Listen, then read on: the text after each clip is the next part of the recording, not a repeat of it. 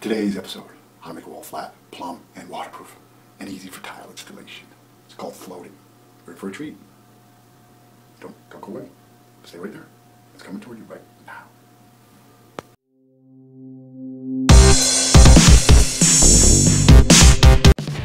This is what you'll be able to do, a flat plumb waterproof wall after this video. This is Aquabar paper. This is what you'll put up first. I'll staple it to the wall. Next on the wall is this wire right here. When you're stapling this, go like crazy, man. Put as many as you can in. You want to keep this wire nice and tight.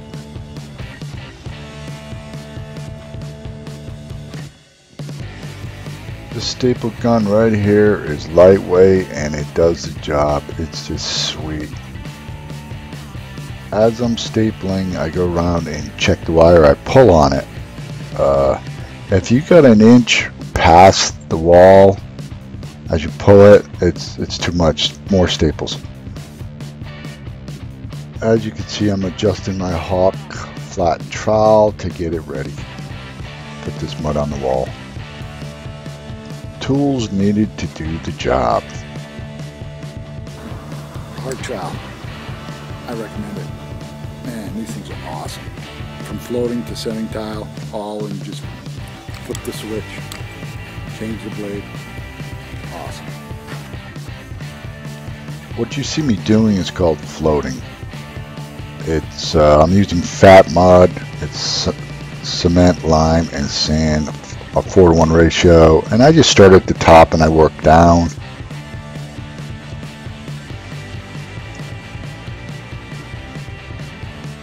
As I apply this fatmud, I'm just working my way down the wall, and you got to use some pressure here. Firm, steady pressure with your flat trowel. What you see in my hands are called float strips. I'm going to put them in, insert them into the mud, left and right. And then I'm going to take my 72-inch level with a hammer and hit my level to make the wall plumb and flat along these sticks. I'm just tapping and checking to see if it's plumb.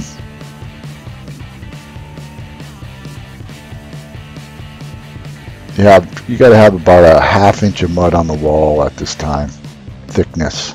So what I'm doing with this metal edge is it's called rotting the mud off. So once my sticks are in place, I can get this mud off the wall just by going a seesaw method back and forth, cleaning it off, and just it just takes the mud off the wall. And I repeat the procedure for the valve wall and the other wall. I just start at the top and work down. And that's a ½ inch stick on the side there. As you're putting this mud on the wall, it's just a firm, steady pressure. You know, just to fill up the whole wall with an even thickness. Like I said, about a ½ inch of mud. That way you got room when you're pounding your sticks. Now, if there's any humps, you'll have plenty of room for the stick to be plumb and flat. Interesting fact, back in the day before backer board and wonder board and all these boards, this was called mudding the job in. I would be called a mud man because of the fatmud I'm using right here. This is the very beginning of the tile trade right here, this method.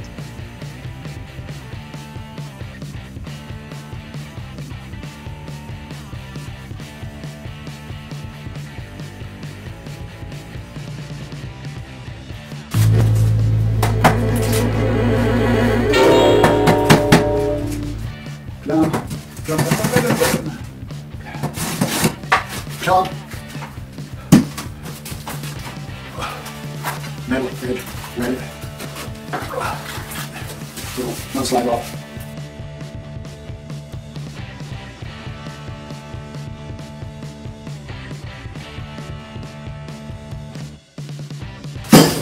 Real tile, man, float.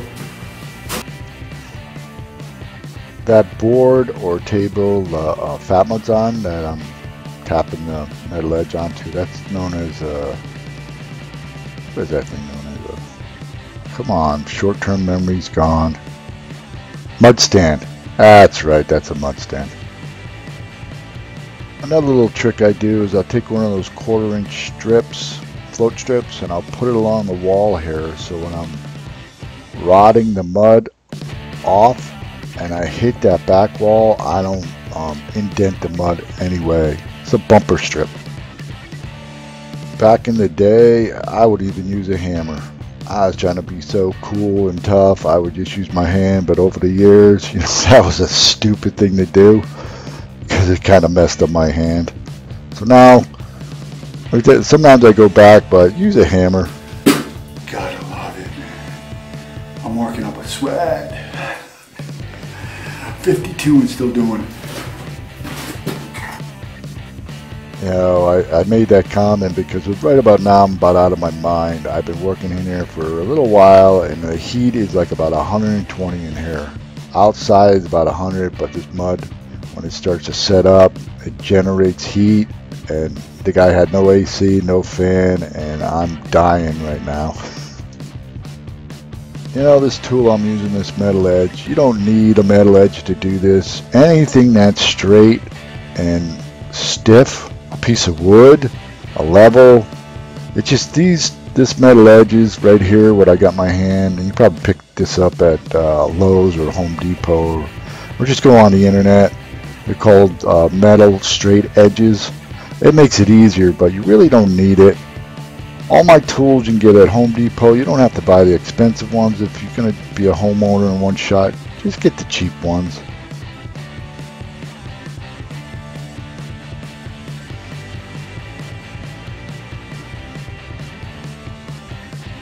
Right now I can see the end of the tunnel. I mean, there's light. I'm starting to fill in these strips. This is kind of like almost the last procedure.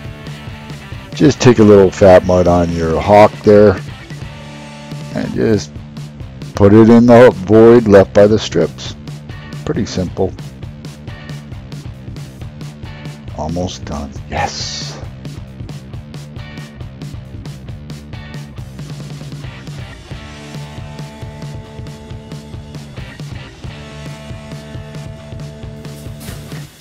Time for a class.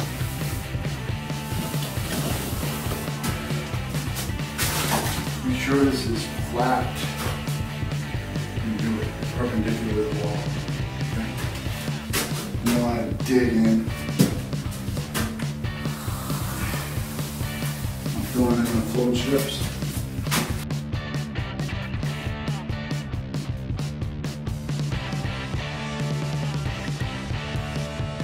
The tool I'm about to pick up is a wood float, and this helps you to smooth the wall. Especially, the main thing is when you fill in these strips, you tendency to leave a little mud there and it creates a hump in the wall. So just take your time, and if this mud is too loose and you're digging in, stop. Just wait for it to set up a little bit. When you touch the wall, it should be firm but not loose or too hard. Remember, the heat is gonna dictate how fast this mud sets up, and this mud was setting up because I said in this room it was about 120 degrees that day. So if it's too loose, stop, but don't wait too long. No. When you use this wood float, just keep it perfectly flat to the wall. Firm light pressure works the best. The reason why I'm cutting these, it's called cutting this mud away from the stick, so when I pull the stick away it doesn't tear the mud. All our hard work's paying off. Look at how flat and smooth this wall is. I'm just continuing to fill up these strips.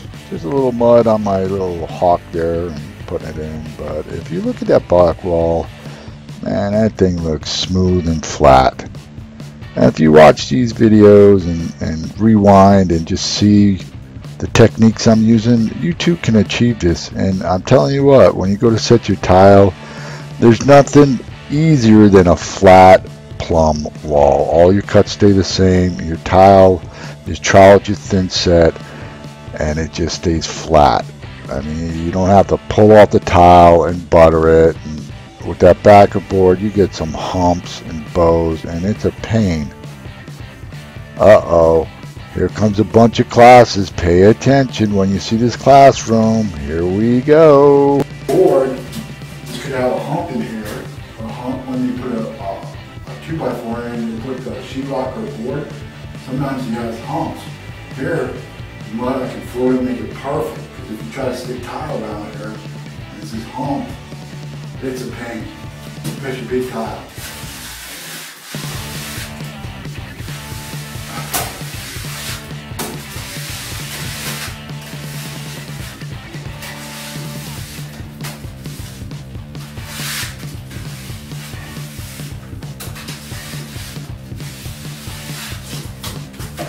Unless you want to plane down those studs. That's a lot of work before you put your board on. Plane out the studs, plumb up the studs, add a little fiber in there. That's what I've seen some guys do, but I just take them wire and fold it. I get it plumb and flat. All this is super flat. So, you learn this? You'll be happy. You will be happy. It's tile setting. This is the foundation. You make it flat, you have no problem. The rest will just flow.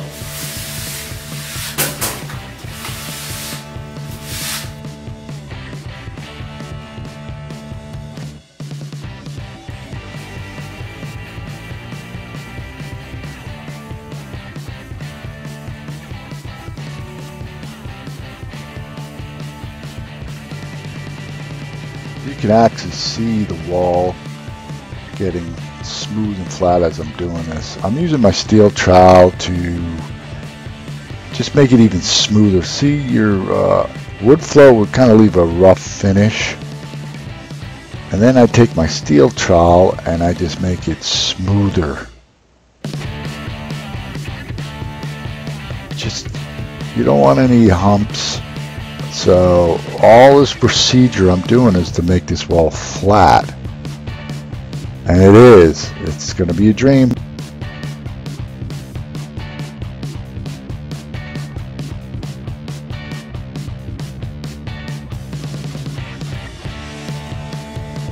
If you're doing this procedure and you're digging in the wall, stop and let the muds get a little harder.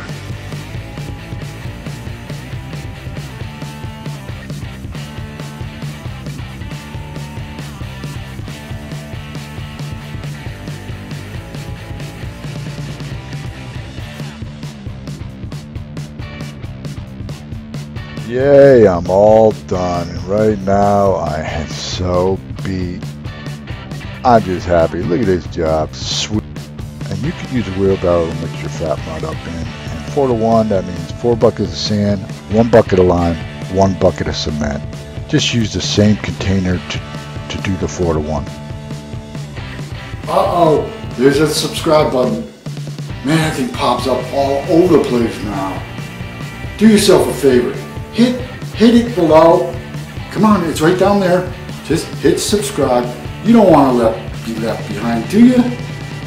Man, these videos is going to get better and more creative, more awesome, more unique, more amazing. Do I have to keep going on? Just hit that subscribe button right down there. You see it. Hit it. You don't want to be left behind, do you?